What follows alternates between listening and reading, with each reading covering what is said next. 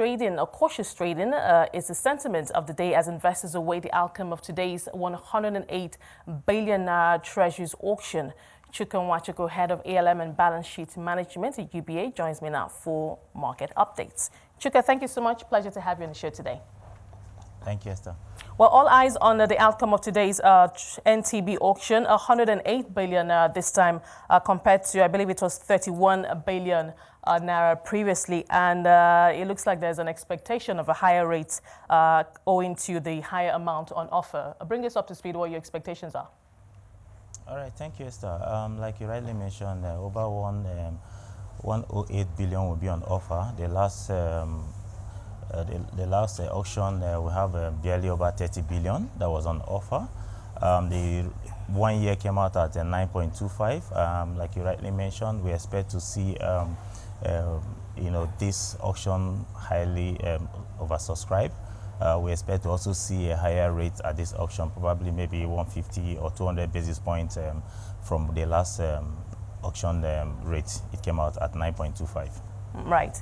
Let's quickly talk about, we'll come back to that, but let's quickly talk about the bonds market. It was quiet yesterday, and what we're hearing is that it would appear that investors are really looking forward to some policy direction from the fiscal authority, from the monetary authorities, I beg your pardon, in terms of what they can expect on the horizon. We know a lot has been happening on the fiscal side, with some of the reforms, especially on the FX side. But what would be good? What would investors, what's top of mind, if I could put it that way, for investors when it comes to the monetary authorities?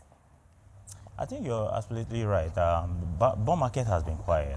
This is because we expect that things will happen.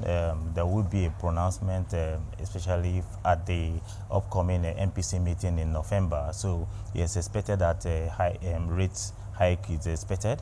And so everyone is cautious, especially the investors. For example, the last bond auction, the longer end, which is the 2053, printed at 16.6.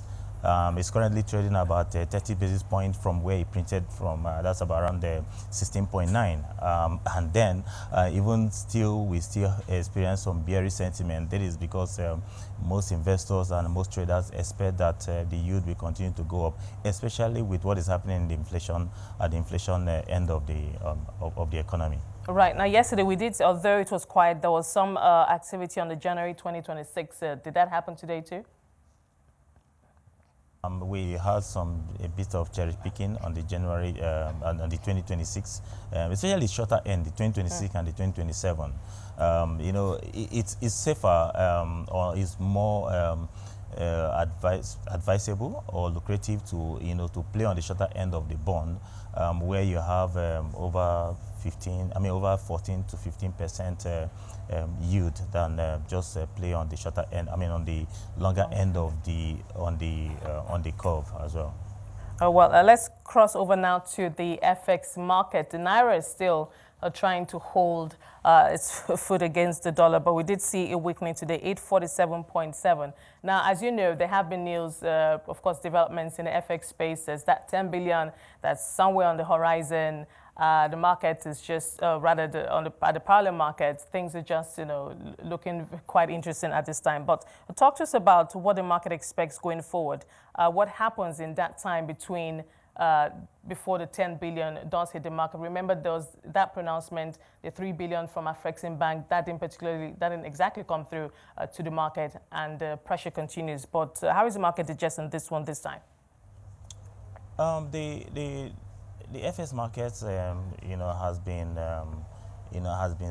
I don't want to use the word stable in terms of rate, because the rate has been within the 770 to currently trading around the 847.7 levels. So it's just within that 100 basis point range. However, there are a lot of things happening both on the physical side and on the monetary side as well. We've seen the pronouncement by the president yesterday during the economic summit meeting, where he also indicated that the federal government is heavily, and he personally is interested in what is happening on the FX front, which is a good news. And that news obviously has also filtered into the market, and everybody is expectant on the 10 billion which the federal government, CBN is hoping to, to redeem in the way of the forward. And so the market generally is receptive, though yet nothing has come through yet. But I think that the players have received this, in a more positive way as against the last pronouncement. All right, Chuka, we'll leave it there. Thank you so much for bringing us up to speed. As always, we appreciate your time on the show. Chuka Nwachukwu, head of ALM and balance sheet at UBA, taking us through the fixed income and FX markets here in Nigeria.